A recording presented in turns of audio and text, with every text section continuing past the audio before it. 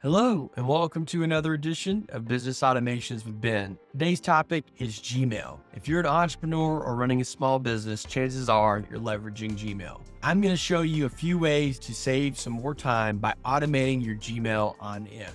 The trigger for this first applet is coming from the IFTTT finance service, where you can automate updates for any publicly traded stock. No one has time to stare at stock tickers all day unless you're a day trader and that's literally your job. Let's say you might be looking for an opportunity to sell. So you might pick a trigger like if the price rises above, or you might be looking for an opportunity to buy. So you might pick a trigger like price drops below. I personally would like to continue to buy stocks. So I'm going to pick price drops below as my trigger. And since this is a Gmail video, we're going to pick the Google stock ticker. Over the past 6 months, this stock has seen a low of $86 and a high of $127. It's currently $122. So we're going to set the price drop to $100. Type 100 here.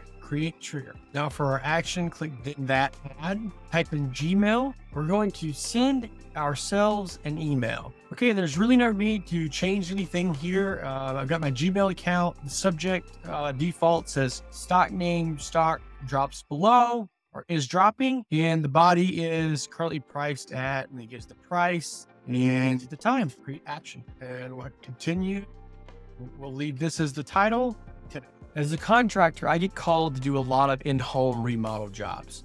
The first thing I do when I show up is I start taking photos. Now these photos are going to be for myself and for my subcontractors. I need to get certain photos to the electrician, certain photos to the plumber, certain photos to say, and heating and air guy. This next applet is going to help me get all the photos exactly where I need them to go in a fraction of the time. The trigger for this applet is going to come from Google Drive, and the trigger that we're going to use is new file in your folder. Okay, so the folder that we're going to pick for this applet is electrical, and we're going to select create trigger. Now for our then that statement, click then that, search for Gmail. We're going to send an email.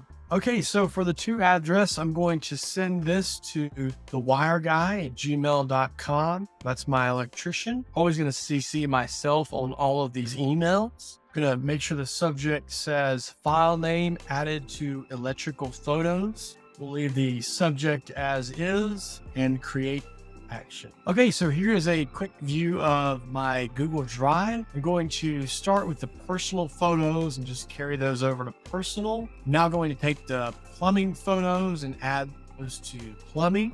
And finally, the electrical photos to the electrical photo. Okay, so here within just a few seconds, here are the electrical photos that we just added to the electrical photo in Google Drive. I work really long hours and I don't always do the best job when it comes to letting my wife and kids know where I am. This next applet is going to help keep them informed where I am by notifying them via Gmail every time I enter or exit certain areas. The trigger for this applet is going to be from the location service. You enter an area. The address that I'm going to put here is the address for the Home Depot near our house in Emeryville, California. We're going to click create trigger. For the action, I'm going to type in Gmail. Like last time, we're going to send an email. The to address is going to be my wife's email. I'm also going to CC my kids. For the subject, I'm going to put, I'm at Home Depot, and then occurred at will give them the time that I arrive. Create action.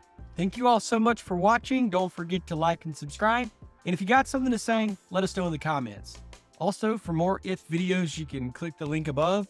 And remember, kids, don't fail to automate your Gmail.